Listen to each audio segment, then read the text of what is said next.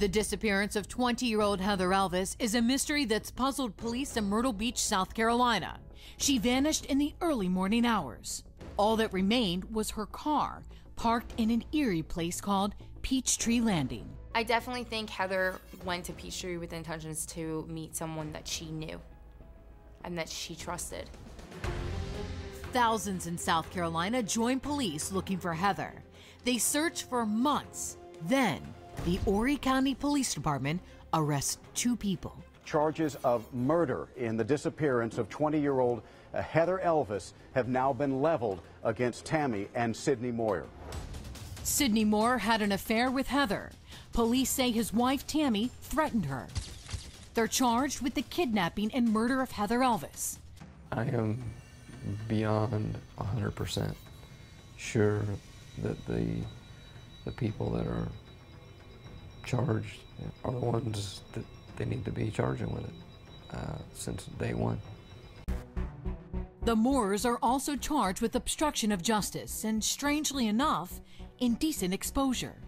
That was part of their alibi when first questioned by the cops.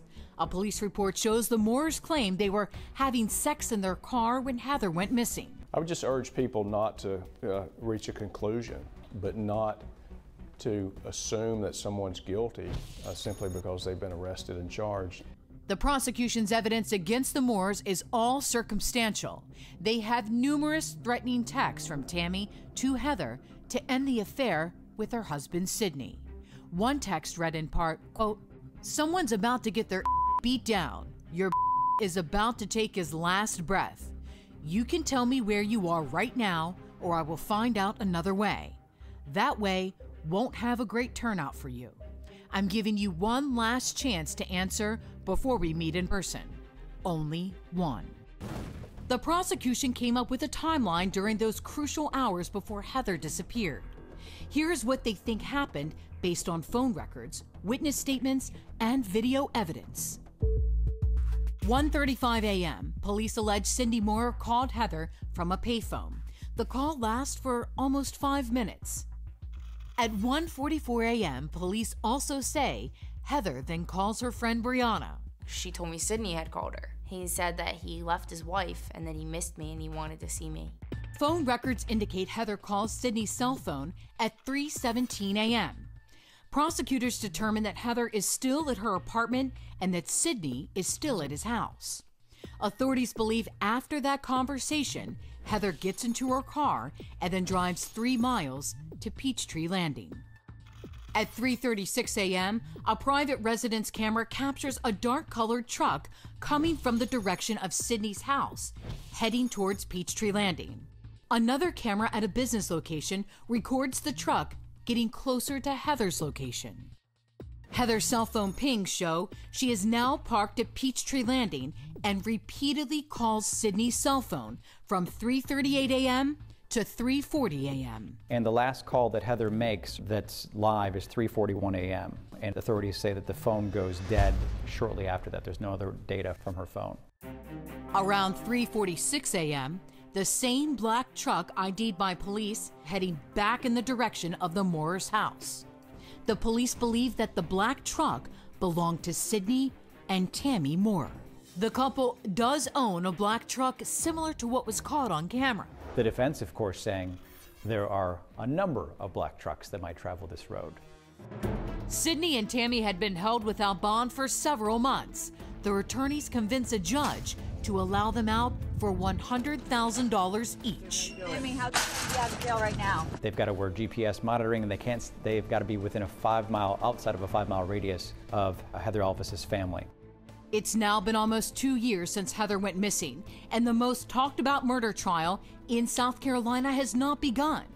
Numerous delays have only increased speculation as to the strength of the prosecution's case. Whether a trial happens or not, we may never know what happened to Heather Elvis. And this one is an absolute stunner. A judge allows Sydney and Tammy to move from their home in South Carolina to Florida until the start of the trial. Tammy and Sydney's attorneys argued to the judge that they needed work, that Sydney needed work and had an option or an opportunity to apply for a job in Florida. I was beyond outraged when I heard it. I'm numb to it at this point. Because you have to live every day without your daughter. Yes.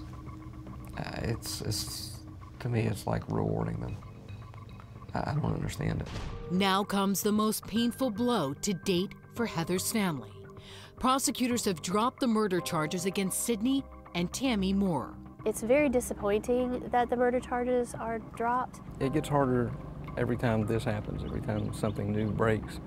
We're still looking for Heather every day, and we're looking for answers every day. Heather's parents are quick to point out the Moores are still charged with kidnapping Heather, and they're hoping now somebody will step up out of the shadows. The murder charges being dropped might get somebody who hasn't come forward to come forward and say, okay, justice isn't being done, so I need to tell what I know. I do know that those charges, although they're not going forward with them at the time, they're not something that won't come back again.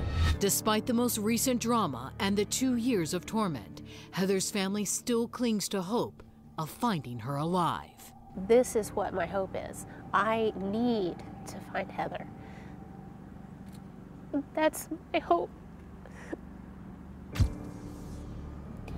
There's not a day that goes by that we don't just pray that she walks in the door. But at the very least, we want to see justice served.